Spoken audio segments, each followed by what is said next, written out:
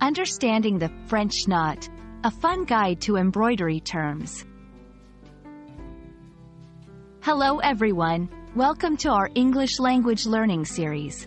Today, we're diving into a fascinating phrase from the world of crafts, the French knot. Whether you're a language learner, a craft enthusiast, or just curious, this video will unravel the mystery behind this term. The French knot is a term used in embroidery. It refers to a specific kind of stitch used to create a small, knot-like embellishment on fabric. It's known for its decorative quality and is often used to add texture or a three-dimensional aspect to embroidery work. This stitch is especially popular in floral or dotted designs.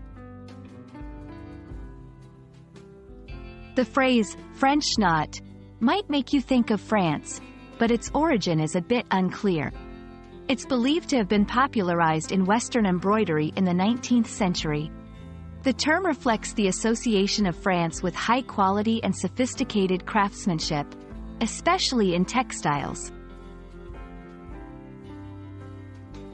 Making a French knot involves a few simple steps. 1. Thread your needle and insert it from the back of the fabric. 2.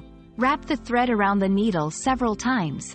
3. Carefully reinsert the needle close to where it came out, keeping the thread taut. 4. Pull the needle through to the other side, creating a small, tight knot on the surface. Remember, practice makes perfect. The term, French knot, isn't just a craft term. It's a great example of how specific vocabulary can reflect cultural practices and histories. In English, many terms borrow from different cultures, showcasing the language's diversity and adaptability. We hope this video has shed light on the charming world of embroidery and the meaning behind the French knot.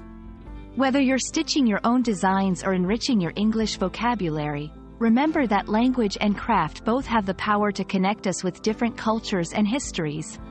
Happy learning and crafting!